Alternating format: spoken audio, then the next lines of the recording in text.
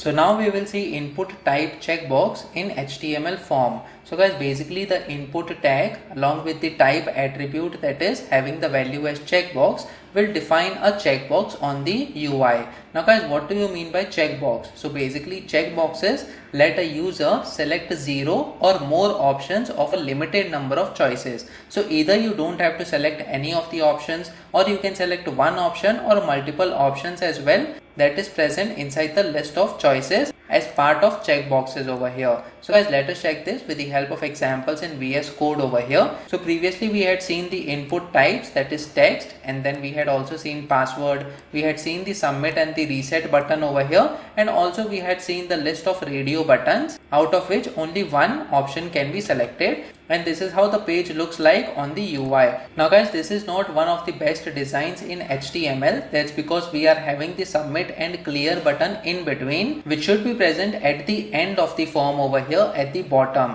So guys, what we will be doing is we will move these two buttons, that is reset and submit buttons, at the end of the form over here.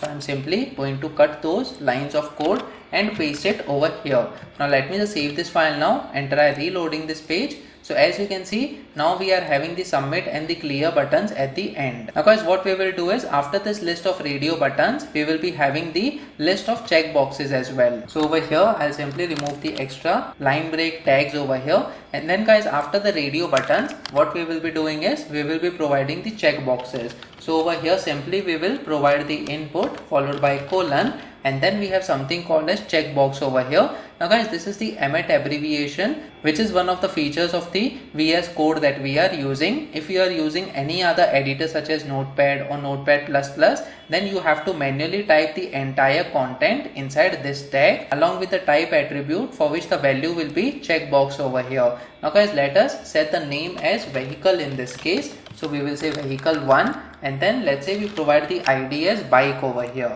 Now guys, similarly we will have two more options, and these options will be car and boat over here. So we will change the name to vehicle 2 and vehicle 3 in this case, and the ID over here will be car, and then the third option, it will be boat in this case. So we have just set the ID, that is bike, car and boat, for all these three options. Now guys, let me just save this file now and try reloading this page once again on the browser. So as you can see, we are getting the three checkboxes over here. If you click on them, these are getting selected in this case. Let me provide some line breaks before and after these checkboxes. So over here we will provide the line break, and then over here as well we have to provide the line breaks so that we can see the checkboxes properly. So let me just reload this page once again. So these are the three options that we can see on the UI. Now guys, it doesn't make sense in order to see only those checkboxes, so we can associate them with the labels as well. So just like how we had done for the radio buttons over here, we will be having the labels for the checkboxes as well.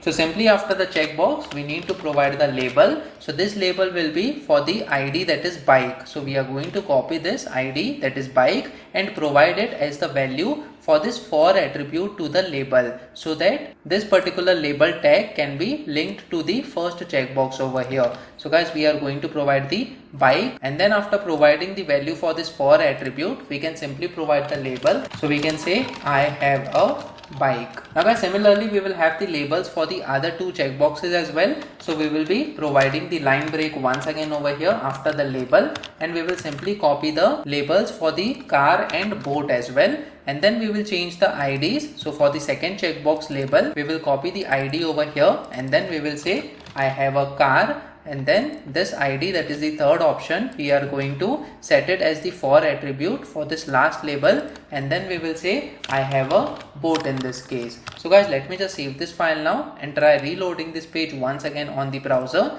So now as you can see, we have the list of checkboxes over here which are being displayed. We can either select 0 of them or one or multiple of the options. So in this case, when we select I have a bike, so this option is getting selected. And let's say if you have the car as well, so you can select this option also, that is I have a car. So we can click on the label as well in order to select this option. So as you can see, I have a car is getting selected. You can also select I have a boat as well. So this option is getting selected over here. If you want to deselect any of the options, you can click on that particular option once again. So this option is getting deselected in this case. So guys, this is the main functionality of the checkboxes. Either you can select 0, 1 or multiple of the options that are present as the list of checkboxes. We can also have the label before the list of checkboxes over here. So what we can do is simply we can have the paragraph in this case, and then we can say select the mode of transport that you own.